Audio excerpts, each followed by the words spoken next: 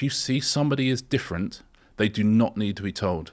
They do not need it pointed out every single day, because everyone has told them their entire life that they're different. And I know you're just thinking, yeah, but it's just me. You think, yeah, but it's just you and 5 other people every single day forever. I've had that with my height forever and ever and ever, and felt incredibly self-conscious.